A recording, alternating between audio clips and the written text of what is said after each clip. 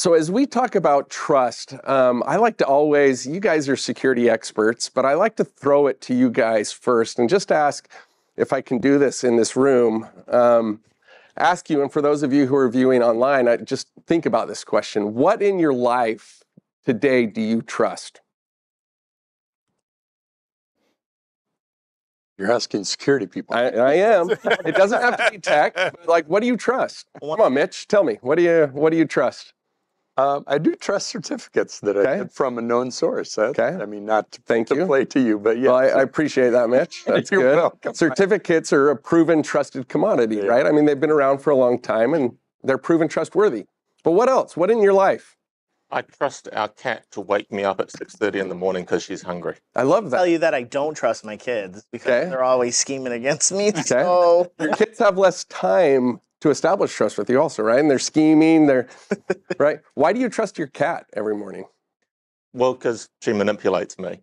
And her way of manipulating me is to come and attack my face when she's hungry at 6:30 in the morning. I'm guessing it's consistency of timing and, right, every morning the same time. Like we trust the sun comes up every morning. There's a pattern that I see, and pattern, I recognize it.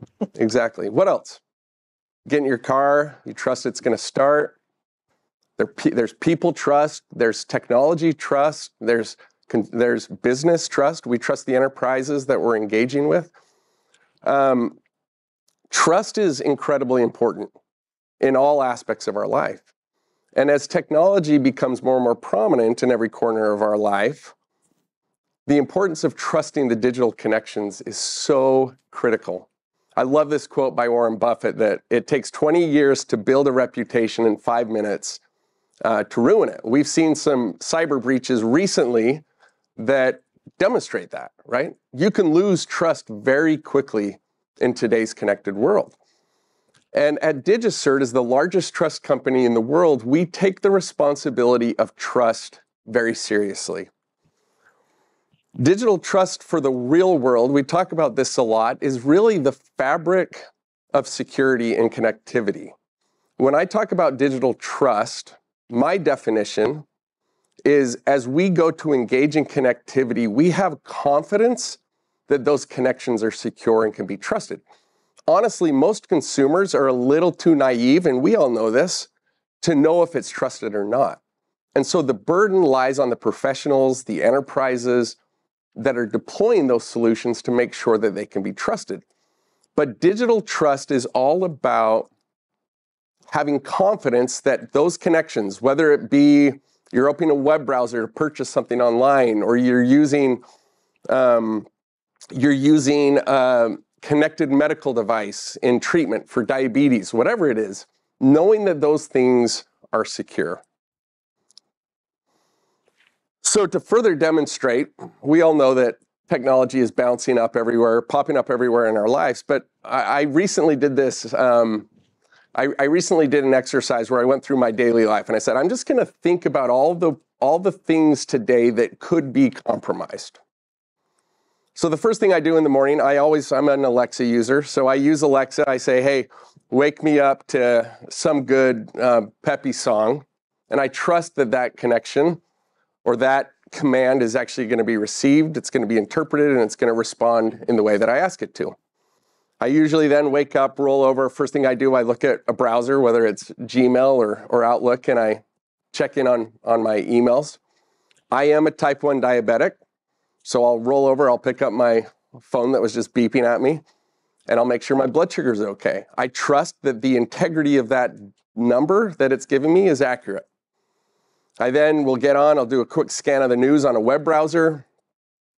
Recently, I have a truck that has a good infotainment system, and I got prompted. It said, your vehicle needs to be updated to improve the security. I was like, oh my gosh, we are finally getting there. But those updates, can we trust that when we click accept and run, that it can be trusted? I get to work, I use a smart badge to authenticate myself. It says Mike Nelson has arrived at DigiCert. It identifies me. I then turn my laptop on and it seamlessly authenticates to the Wi-Fi. Can I be trusted? Does my company know that I am who I say I am? And then I get one of those annoying prompts that says your computer hasn't been updated for a long time and it takes 30 minutes to run through an update. Also interesting, I just recently sold my house. Every document I signed was digital. The world is becoming more and more digital. And that's just, that gets me through about noon in the day, right? I mean, there's so many things in our lives where those connections can become compromised. Digital trust has to be the fabric for the connected world. Now, this gets a little personal here, but I will share this. This is my adorable 10-year-old daughter, Olivia. Now, she, like her dad, is a type 1 diabetic, and this is her holding her Omnipod.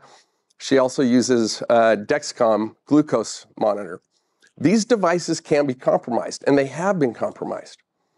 Now, as a security professional, I don't think everybody thinks about this, but when I put that on her, I think very differently than I think most consumers do, because I think about what happens if something goes wrong there.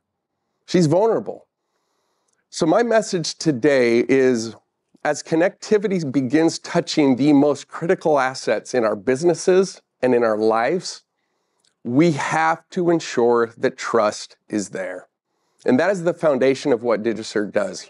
DigiCert is known very much as an SSL certificate company, but we have expanded our portfolio to do so much more than that. And today I want to show you some of the cool, innovative things that we are doing to help protect our most critical assets. Now, I'm excited to tell you today, DigiCert's technology is on both of the devices that my daughter is using.